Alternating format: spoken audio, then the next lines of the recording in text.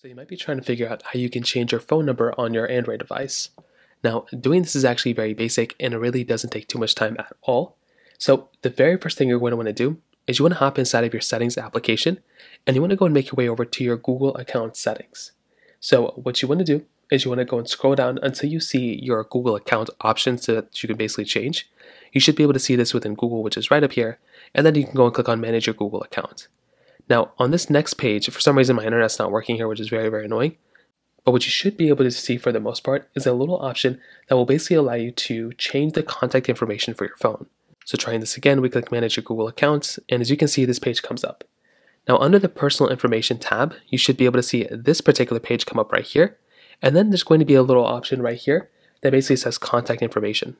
So right here, we can see contact information, and you'll see the email here associated with your account, but then you're going to have this little option that says phone. So what you're going to want to do is you want to tap on phone, and you're going to basically be able to set up a particular, specific, phone number for your particular device.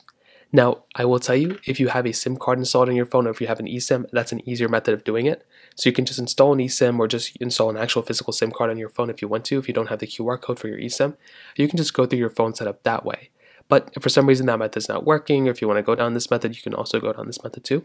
So now when you want, you can go and click add now. And then what you can do is you can go ahead and basically just log into your particular, specific account as you normally would. After typing it in, you can go and click add now, and you should be able to enter the phone number that you want to go ahead and basically use. You can also delete the phone number here if you already have one, but if you don't have one, you can just type in the phone number that you want to use now, click next, basically just change the phone number this way, and that's basically how you can do it. It's a super basic process. If you have any other thoughts or questions, let me know in the comment section below. Hit the like button, that would mean so much, but definitely hit that subscribe button. More importantly than everything else, I love every single one of you guys. Hopefully I'll catch you guys in the next video. Peace out.